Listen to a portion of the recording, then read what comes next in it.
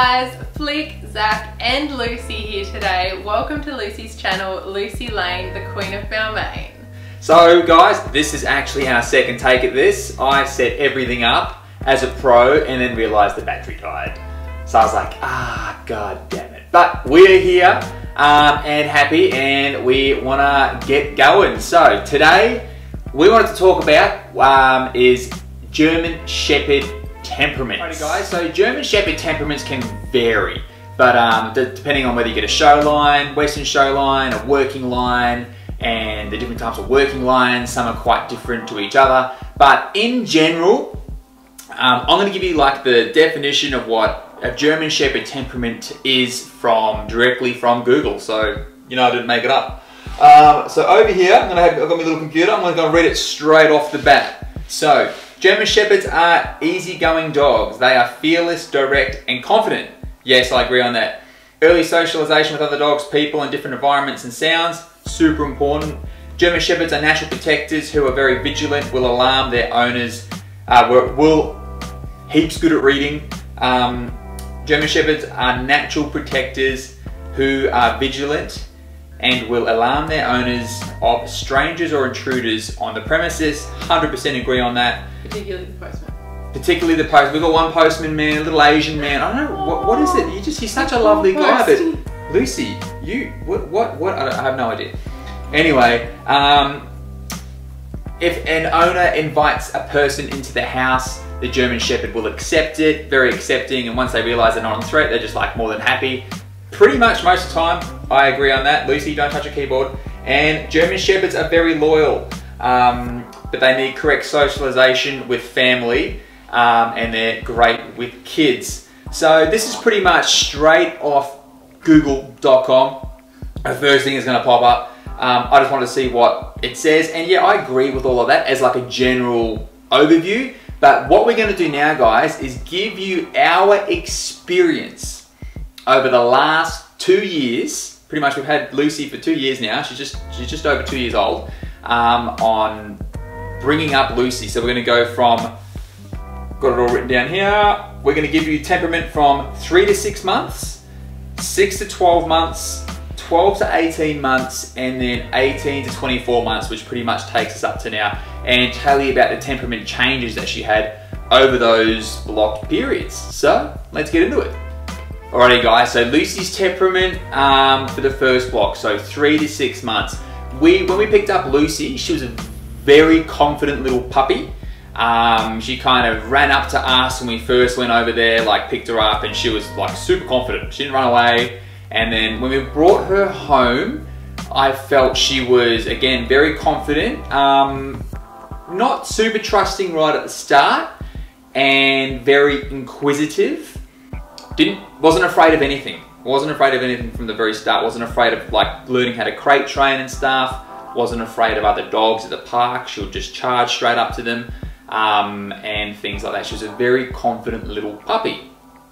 What were your dad in there? I just remembered the day we went to pick her up. We'd met her, and then the day we picked her up, and we got there, and she'd escaped out of her little pen, and the breeder didn't even know. And we pull up in the car, and she's just like running around. Zoomies at the front, so, and then as we got out, she should come charging like towards us. Very inquisitive. Yeah. So she wasn't fearful at all. She was like, "Who are you? I'm Lucy."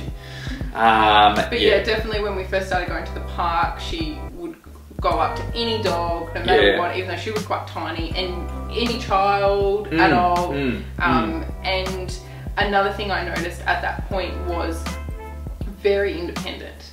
She, like, we could be just sort of hanging out in the house, and she would be just playing with her toys on her own, like in her room or outside, and very, very happy to do that. Yeah, that's actually something I found quite strange, because like I had friends and things at the time who had puppies and stuff, and they were telling me like how needy their pup was. But Lucy, as a new puppy, pretty much like 10, 11 weeks old, she was very independent. Like after a couple of days, she was out the backyard with her stuffed animals, doing her thing, and you poke your head out and she'd just be like, "What? like this is me.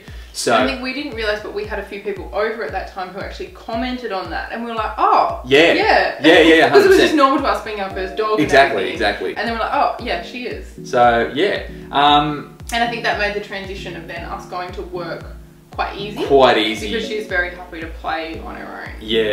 And I felt at that time period, obviously we don't have kids, so I actually utilised the time.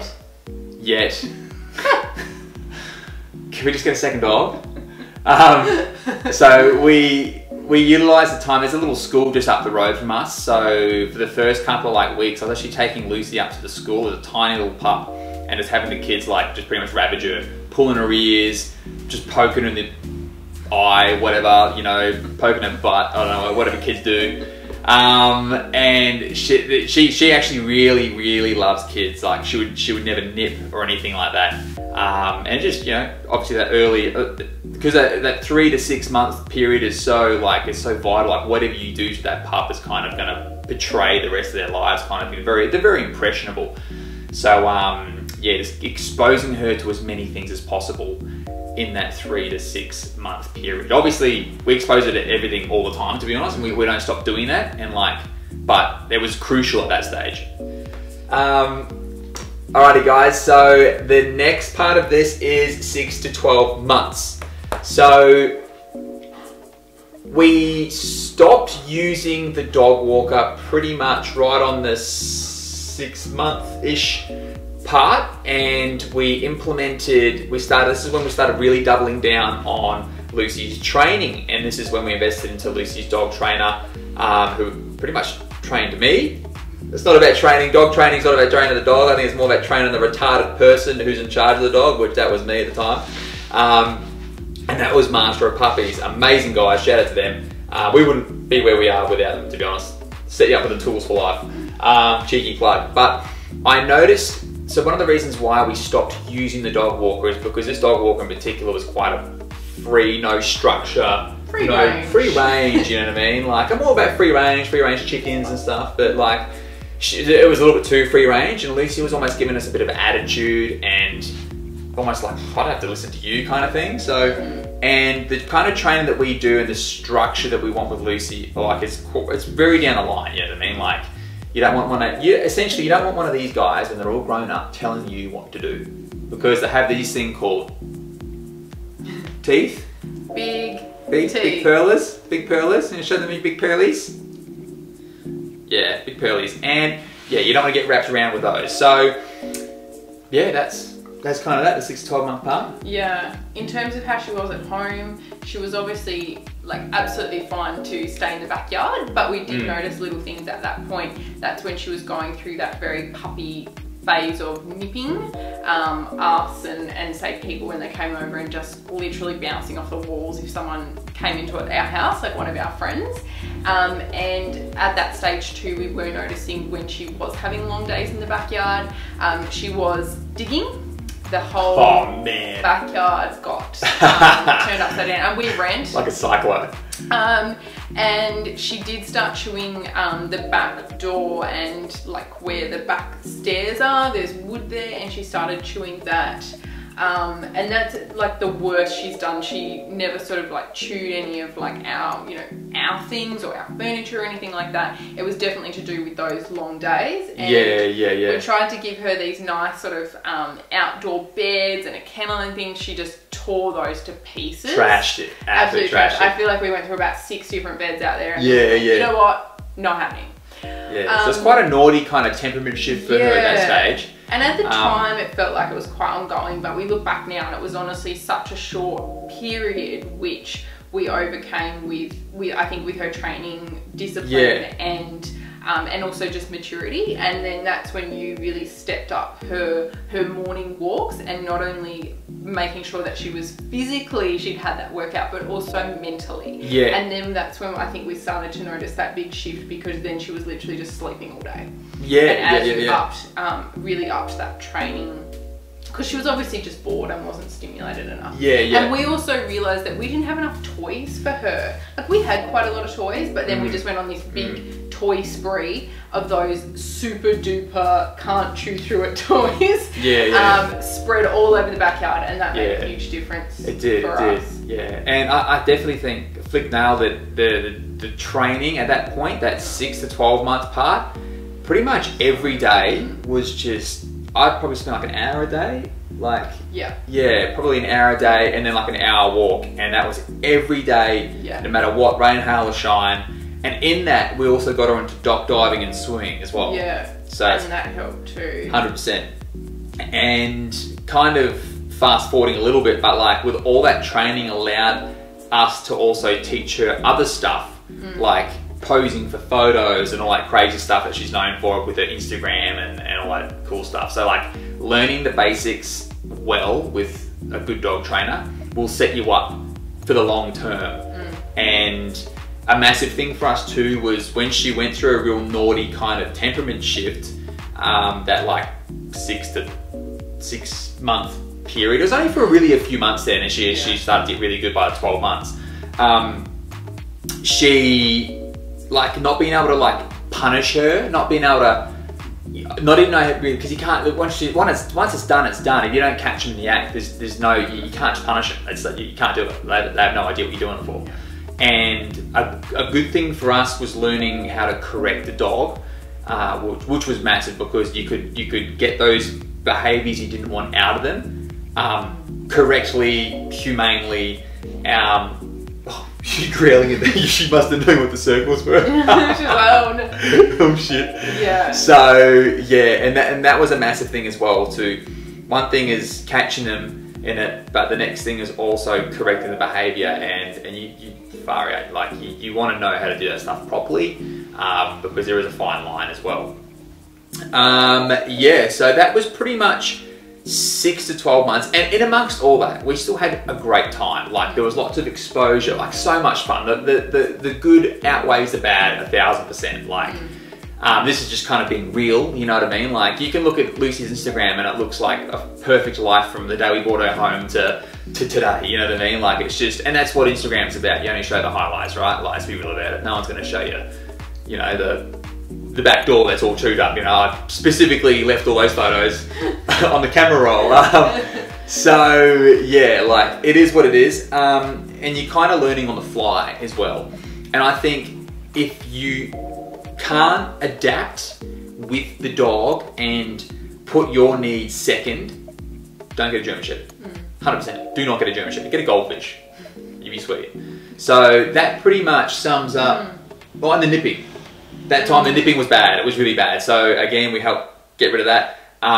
But she was pretty much like a piranha or a land shark. It was crazy, and like teeth, man, just.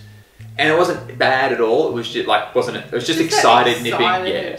Just super excited. So yeah, anyway, and then coming up to the 12-month mark, so the next section anyway, section 3, temperament is 12 to 18 months. Pretty much once you hit 12 months, it's almost like she stopped all that. It's like it went away overnight. Yeah, it's like, it probably didn't, but now I look back at it, it's just like it just stopped one day. Yeah, so pretty much, and again, nothing stopped. You know, the training's the same. The walk's the same, so she probably gets an hour to hour and a half of walking a day, and so probably like an hour of training a day. And now we're in such a routine, it's so second nature where I can do all this sort of stuff in like one session or multiple times a day, or even in the house. Like, it's just life now, but at the time, getting used to it was different. Yeah, it felt really like quite time consuming. Yeah, because like we're pretty selfish people. Not to say we're bad people, but as in like, you know, we don't have kids, we're late 20s, early 30s, no kids. You know, and things like that, and we live in the city and we kind of do what we want, you know what I mean? Like, and we're both doing multiple different things work-wise. Yeah. But you know, when you get one of these, it's literally, you might as well just knock out a kid, to be honest. Bust out a little kid, baby, or something. Anyway, so the 12 to 18 month, the 12 to 18 month part. So we had Lucy's first birthday, and it was almost like a big dynamic shift overnight. What would you say that the character traits that you noticed from the 12 to 18 month part? Well, all the things that we just talked about just seemed to literally go away from literally like her first birthday. She just really chilled out. Obviously still getting excited by things, but the nipping went away and the chewing and the digging and all that. And she just went into more of that. I think that's when we started to see that more protective side of her. We are so blessed that she's not a barker, and she never has been, because we are in suburbia in Sydney. But she seems sort of more aware, like, this is my backyard, this is my house, I've got a job. Plus she seemed a lot happier to stay home and just, you know, sleep and chill out during the day. And, you know, didn't seem concerned at all by that. And yeah, just chilling out, I think. She really started to mellow out at that point. Like, it was interesting, she really started to mellow out. Kind of at home and in the backyard, as Flick said, like 8 hours, sweet, I'll snooze the entire day. No more destructive behaviour. Interesting, she was never once destructive inside the house. Never. Ever. It's almost like, I think she thought the backyard was hers, like a chew toy, and she could do whatever she wanted to it. Inside, like we could leave her inside, rainy days, that sort of stuff, she'll just sleep on the couch. 100%, nothing will be touched. And that was even from about a year ago. Backtracking during that phase where she was doing stuff, a few times she pulled washing off the line, but she didn't chew it. Yeah, but she didn't chew it. She created this pile and she just sat on top of it. And I got home and she's sitting there on top of it. She just took the washing off the line. But still, it's like she almost knew not to. But yeah, so we noticed she was super mellow at home and just like she would just sleep all day. But then when we go for our walks and stuff, and this is like when we really started to see her prey drive come out, like far out, like she just wants to train, and attention is on. And just run and just. And like she's got no like point of exhaustion. She just wants to keep going and going and going. And her ability to like train in the park was crazy. And she went from this shift as well, from like wanting to play with all the puppies and that, to like, she doesn't want a bar of anyone apart from mum and dad, training, or other German Shepherds. She loves playing with other German Shepherds. She'll ignore them. She won't be nasty to them, but say if someone wants to play with her that's not a German Shepherd, or it's interrupting one of our training sessions, she'll literally just ignore them, and it's freaking cool, man. I'll throw up a little video. And it's funny because you see the people with like their little fluffies that are like, they see her and they have that German Shepherd stereotype, and they like, you know, pick their dog up. She's not even fussed. She's not even looking. She wouldn't even waste their time. Like she honestly. And it's quite funny to then see that person's reaction of like, oh, okay, no, they're not going to eat me today. No. Pretty much. It's almost like Lucy just knows, look, you're at the bottom of the food chain. You're not even worth. You're just going to bark at me. You're not even worth my time. Like, literally, like, go peasant, little peasant dog. It's literally like that. It's like that. And all she cares about is you and the ball. Yeah, she just wants to train. Literally, I'm talking like all this really cool stuff, and she's just so sharp. Like, it's crazy. Doesn't matter who's around, what's going on. It's just go. She's still really fine with kids. Like, kids come up to her, pat her, play with her. We had a whole bunch of kids the other day playing with her. She's a spectacle in the park because she's TikTok famous. and they just love it. They all come up and play with her, and they love it. Speak, can we throw the ball? And and I feel really comfortable letting them do that. Like, I don't have any concerns at all. And,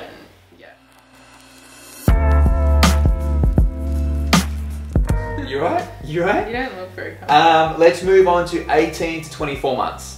That's where we're at. This is when I think Lucy and Flick, in my personal opinion, really developed their bond. We took a little bit longer. You girls took a bit longer. For you and her, it was like best buds, inseparable from the start. We took a while, but not in a bad way. We just to bond. Yeah, it took a little while, you know, it took a little while. Like, there's another woman in my life now.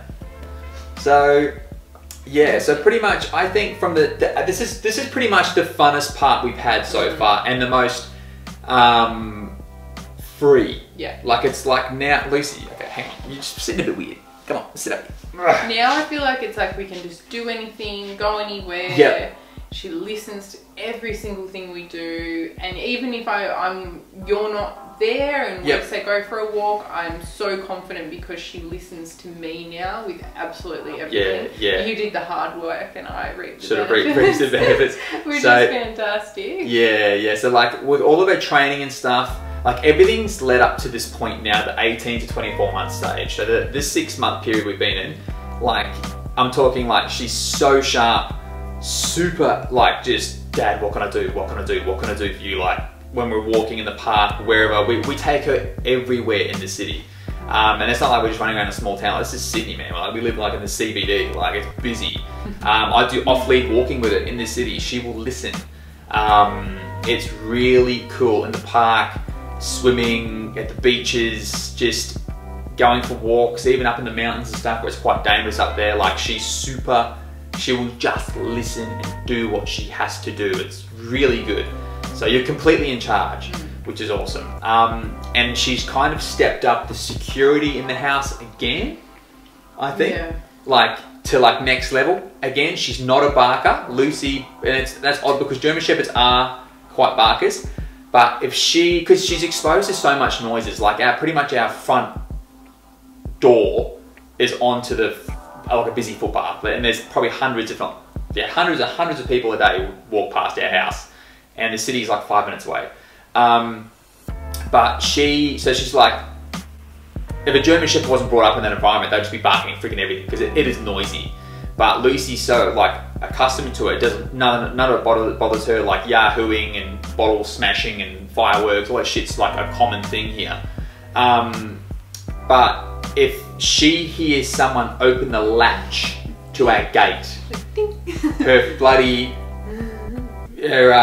she just not loses it, but she just starts a little growl. She starts this crazy growl, and it's not like a little growl. It is like you're like a wolf, like about to kill its prey. Like it is like you don't know what you're stepping into here, guys. Like I will F you up. Not that she would.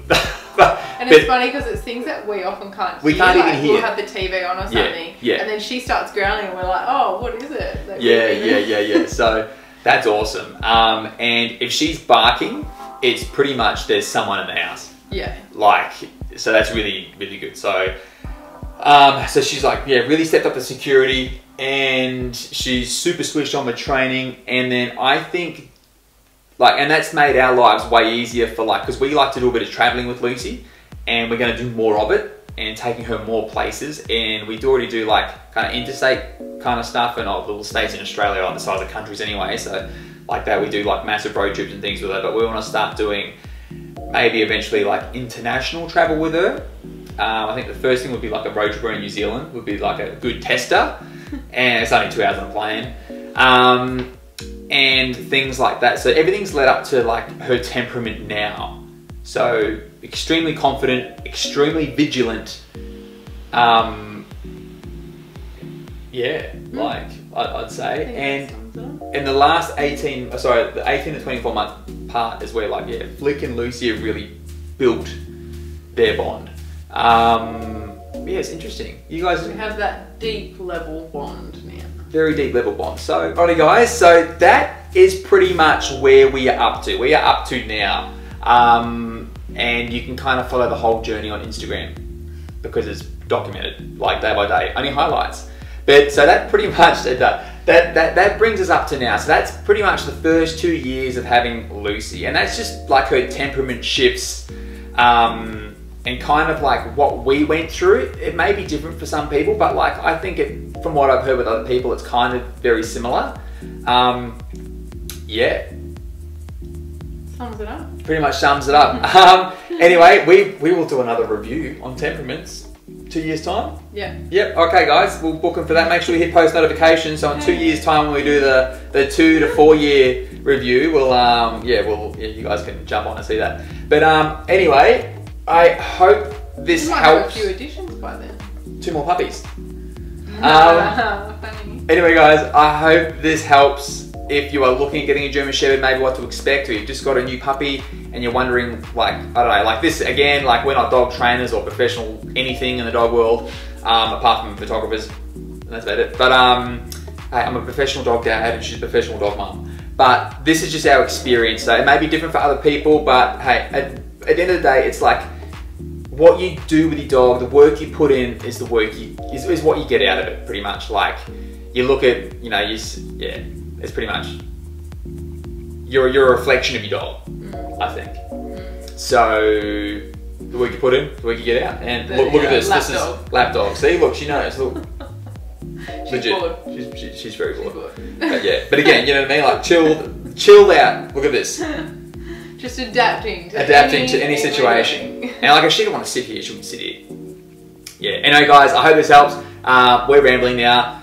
Please, if you enjoyed this, hit the like button, pop a question down below. Make sure you send a couple of other videos. The perfect diet, we figured that out, which there is no perfect diet. Day in the life kind of stuff. Come along, meet Lucy's friends, and yeah, we'll see you in the next video. Bye. Bye. Say see you, Luce. Say bye. Look, over there.